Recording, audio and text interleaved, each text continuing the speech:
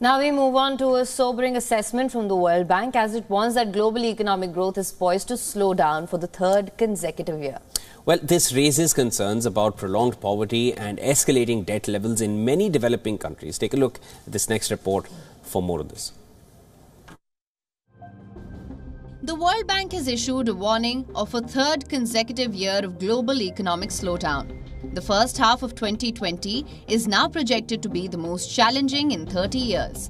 World Bank blames the lasting impacts of the COVID-19 pandemic, the conflict in Ukraine, and the subsequent spikes in inflation and interest rates. The forecast for 2.4% global GDP growth for 2024 is a decline from 2.6% in 2023 and a significant drop from the 6.2% rebound forecast in 2021. While the US economy outperformed expectations with a 2.5% growth in 2023, the outlook for 2024 is a slowdown to 1.6% due to higher interest rates.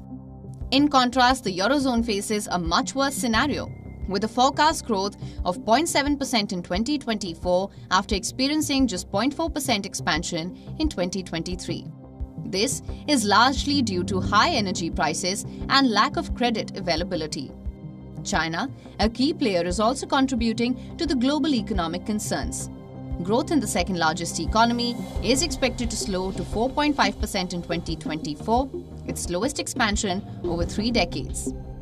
The World Bank highlights that the 2020s may be remembered as a decade of wasted opportunity. The goal of ending extreme poverty by 2030 appears increasingly out of reach, with economic activity hampered by geopolitical conflicts. Bureau Report WION, World is One.